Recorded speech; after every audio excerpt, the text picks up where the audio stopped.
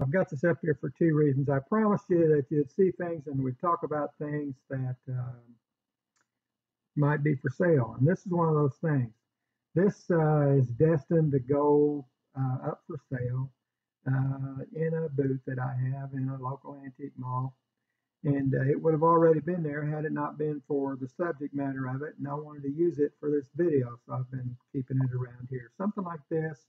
And this is like I said, it's a signed and numbered print. I could tell you who the artist was. Doesn't really matter because I don't ask big bucks for stuff like this. When I first got it, it had some stains on it. I tried to remove them. It didn't work. Brown, ugly looking splotches in the white background. And finally, I just decided that I liked the picture enough to keep it. The frame was worth what I was going to charge for the whole shooting match anyway. So I took some white paint and I painted over the stains. And if you look real close, you can see that I did that. But a lot of people would look at this picture and never even know that that had happened to it. But at any rate, around on the picture in places there were stains, and now there are none because I painted over them with white paint.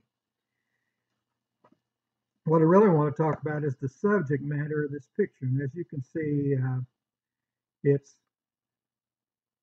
a Bible laying on some shawl work in front of a fern, and next to the Bible is an oil lamp.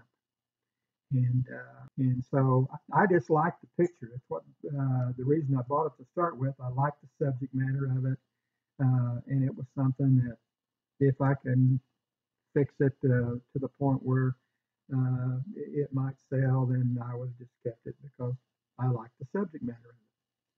What I really want to talk about in this portion of this video is the oil lamp. Not this oil lamp, but two other oil lamps. And before I do that, I want to talk about oil lamps in general. We see them all the time nowadays for sale, and people like to have them for novelty items or emergency lighting, whatever. But there was a time, not in my lifetime or yours, but in our ancestors' lifetime, when a lamp such as this was a necessity. You needed one. You had to have one, or you lived in the dark 15 or 16 hours a day. And so one of the things that a young couple starting out needed to have was either a lamp or its close cousin, a lantern, which burned some kind of fuel, usually fuel oil, kerosene, in older times, whale oil. But in our ancestors' time, they burnt lamp oil or kerosene in these lights and lanterns. And so a young couple who were just starting out housekeeping, one of the things that they needed was an oil lamp. Now, what we have here are two oil lamps. These are in my possession. I've had them for a good while now. I'm not a collector of oil lamps. I don't particularly like them or want to have them, but these two are special. This one that has the red oil in it belonged to my wife's great-grandmother. This lamp belonged to Louie Ray. That's Louie. And I'm told that wasn't short for Louise. Her name was Louie. And she was Clona Ray mother. Now, Clona Ray, her name was spelled C-L-O-N-A. How that got to be Clona, I don't know, but she was Clona. Clona Ray married Dory Robbins. Now, Dory Robbins, his name was spelled D-O-R-A, and his name got to be Dory the same way hers got to be Clona, I guess. Anyway, they were Mary Robbins' parents. Mary Robbins married Willard Cogan, their second daughter's name was Betty Louise Colgan, and I married her when she's 16 years old. 56 years later, we're still married. So Louie Ray owned this lamp when she was a young woman keeping house, and she was my wife's great grandmother. That makes this rather ordinary oil lamp very special. We don't want it to go anywhere. We don't want anything to happen to it. This lamp belonged to my great grandmother. Her name was Toki. Now, no, you don't spell that Toka.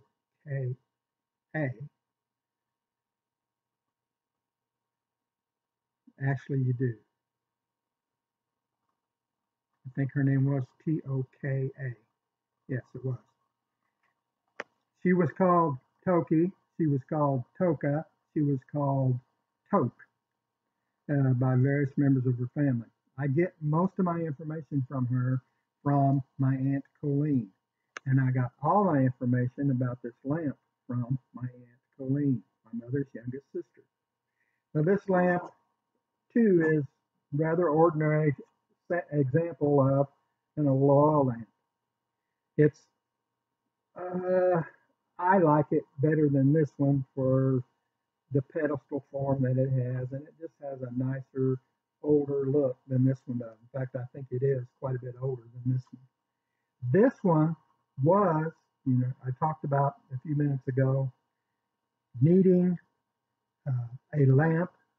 If you were young people setting up housekeeping, one of the things that was a necessity to you was a light source. In their day, an oil lamp. This lamp, and it is, I'm going to stop for just a minute, and right here it has a crack in it, and it's a pretty serious crack. When Aunt Colleen first gave me this lamp, that crack was small, and that's the only blemish that the lamp had. Now it has another crack that's going around the base, and it has this crack that's gone all the way almost to the bottom of this globe. And that bothers me, but I don't know what to do about it because this lamp has done nothing but sit well protected in a glass-doored bookcase since I've owned it. And so I don't know what's making the cracks in it get worse. If any of you got a clue, you might put something in the comments or drop me a note or something about how to keep it from further deteriorating. But to tell you the truth, it's something that's just inevitable, I guess, because this lamp hasn't been mistreated, banged, misused in any form. Okay, let's get back to setting up housekeeping. Toka, her maiden name was G-E-E, married Ollie Hudson. And when they got married, this is the lamp that they had to set up housekeeping with. It was their sole light source. And I know that because Aunt Colleen has told me that a jillion times. The story of this being Toka's first oil lamp that she set up housekeeping with. So this lamp too, even though it is showing some severe damage, it's not going anywhere either. This lamp has far more value to me and hopefully to my children and grandchildren than any other oil lamp anywhere because of its history. It belonged to Toki G, who married Ollie Hudson, who were the mother and father of Wordis Hudson, who married Sam Eddington. And Sam Eddington and Wordis Hudson Eddington were my mother's parents.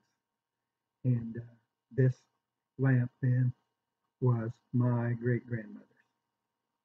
Okay, I'm going to put these lamps aside. They're going back to a safe place. I want my family to know the significance of these two lamps so that they don't go anywhere. I like stools. They're one of the things that I like. When I like something, I'm apt to buy them and own them. So I have these, and I probably have maybe 10 or 15 more stools somewhere. I can think of a couple that are in the house. Um, there's 3 or 4 maybe for sale in my antique booth, and there's more than one, but less than 10 on the other side of that door there in that pole barn, because I like them, and when they're the right price, I buy them. And then when somebody likes them more than me, I sell them. So I have a lot of them. I have owned a lot of them, and I'll probably continue to own them. These, well, let's talk about this one first.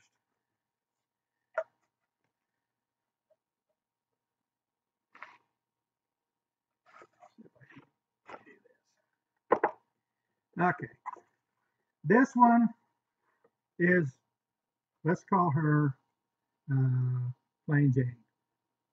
She is a plain Jane little stool. Actually, the ends are made from plywood.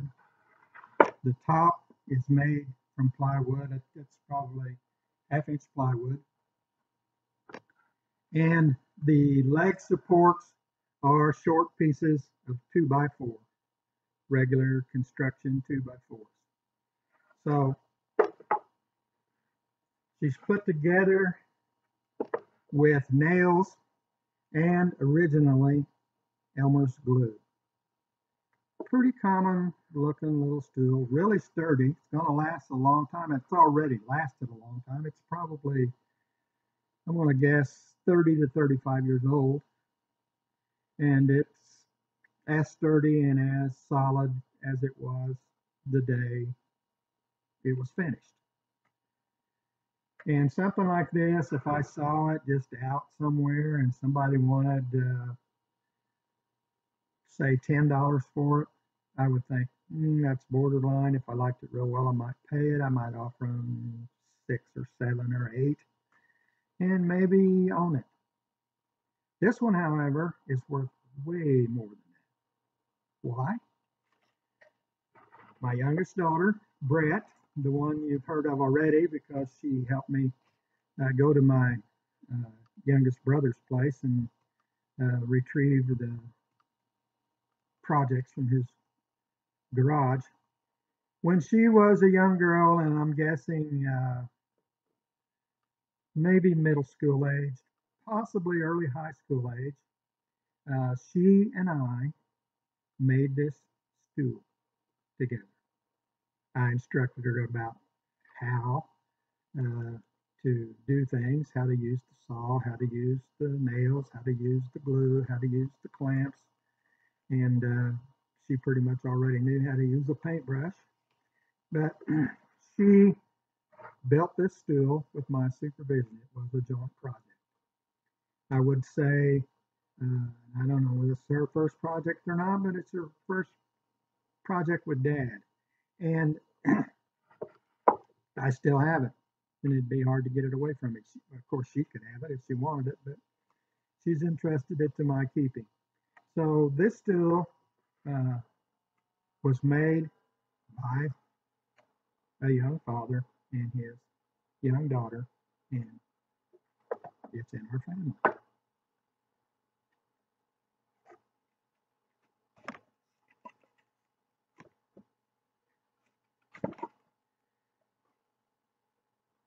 This tool is a more primitive stool than this one.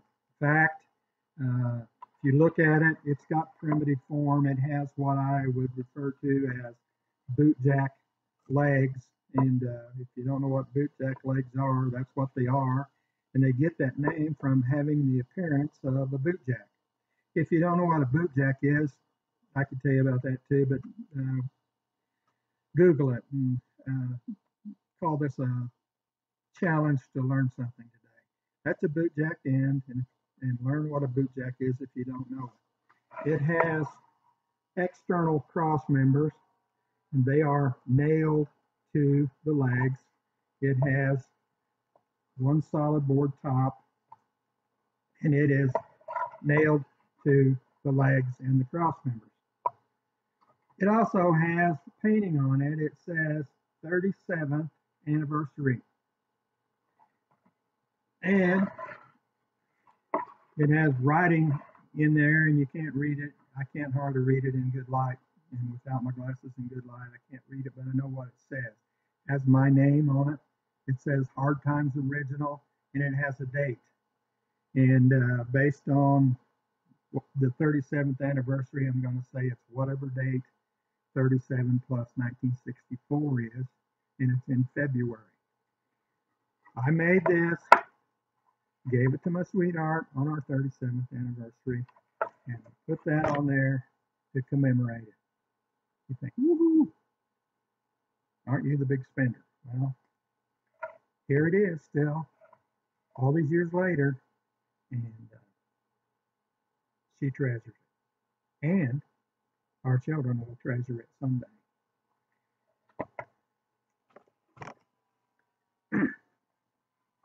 This one looks a whole lot like that one, and it should, because it was made at the same time with the same form, used square nails out of the same tin, and used poplar lumber salvaged from the same primitive church pews.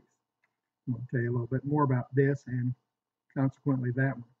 Also on the inside of this one, I noticed today when I was getting ready to make this video, what's written inside of it is basically my name, Hard Times Originals. But in addition to the date, there's something else in there that looks like it says Zach, Z-A-C-K. And that's significant because I have a grandson named Zach, and his older brother named Jordan. He and I made a stool together one time. Jordan still has his stool. I don't remember the details about it, but he has it, and he probably knows the details about it. This one, I'm wondering if Zach didn't have some part in it too, and I don't really know that. I tried to call and get a hold of him and find that out before I made this video, but he was unavailable to me this evening, and so I didn't want to just not make the video. So we have a mystery. Maybe I'll tell you later about what I find out about whether Zach had a part in making this stool. The last thing I want to say about these stools, the anniversary stool and the green cousin to it, possibly a Zach stool, is they were made from scrap lumber. Of course, you can see it didn't take a lot of lumber.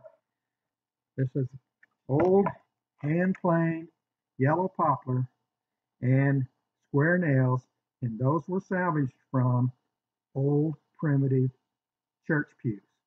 Now, I didn't cut up old pews just to make little stools out of them. These are little pieces of wood left over from other projects that were large enough and right, R-I-G-H-T, meaning correct enough to make what looks like mid-18th century primitive cricket bench or stool. So that's the scoop on this one and the red one. The last one I want to talk about is, in my way of thinking, the most important of the four. Here it is. Now this one, again, is yellow poplar.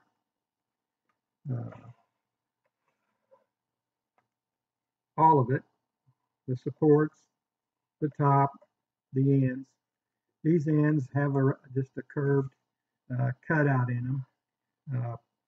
Part of the original leg here is gone because it split at some point in this stool's history and was lost, and so therefore is lost. It's unretrievable to us. These leg supports were recessed into a slot. This was put together with finishing nails, and unfortunately not glue. It was just nailed together. And sometime in the young history of this stool, it got loose and rickety and began to come apart. I know that because of the story I'm going to tell you next. I'm going to get up, move the camera, and look at something else behind me here on the wall. And when I finish sharing that with you, we'll come back and I'll finish the story about this stool. This is a picture that I made in 1975 using colored pencils. In fact, the picture above the picture of my grandfather is my mother when she was a young girl. My sister tells me in that picture our mother was 13 years old. As you can see, he is making, or he has already made, and he is painting a stool much like the one we have on the table behind me. I'm going to read this to you because I made this when I built this room in 2012, and I began to decorate the walls of it. And when this picture went on the wall, I wrote this and made this to go with it. It says, Christmas, 1953. The three Mooneyham children awoke to find that Santa had left them each gifts. Luke and Kurt had metal cap pistols with white plastic grips and holsters with silver conchos. Diane had a rubber baby doll. For all three, there was a wooden stool painted bright yellow and adorned with a decal from a popular nursery rhyme. These stools had actually been made not by Santa's elves, but by their grandfather, Sam Eddington. Many years and several coats of paint later, one of these stools still survives and is in my possession. In 1975, I tried to capture this memory in a colored pencil portrait of my grandfather as I imagined him creating these children's gifts. I gave the picture to my mother for her birthday. It too is now in my possession. It is now 2012. I write this record in hope that the stool, the pictures, and the story may be treasured and shared with the future generations of my family. Just read to you in a nutshell is what I'm trying to do with these videos. What I did in 2012 when I wrote that information down, framed it, covered it in glass, hung it on the wall in association with a picture that I'd made of my grandfather. It tells about this stool. It tells about my grandfather. It tells about the Christmas of 1953 when there was me, my brother Kurt, my sister Diane, and Santa brought us these stools made by our grandfather. The other two didn't survive. Somehow this one did. My mother kept it. She painted it many times. At one time it had houndstooth black and white shelf paper on the top of it. It's been at least black and red since it was yellow. I don't see much left, much other color history on it. So I'm going to say it was yellow, then it was black, now it's red. It's mine. It's not going anywhere. someone in my family will someday own it. I hope they own it, and the same person has the picture of my grandfather and the letter that I wrote about my grandfather and about this stool, and they can all stay together. And great, great grandchildren who I've never met and never will know the origin of this stool and the story of their grandfather, of my grandfather making it for me.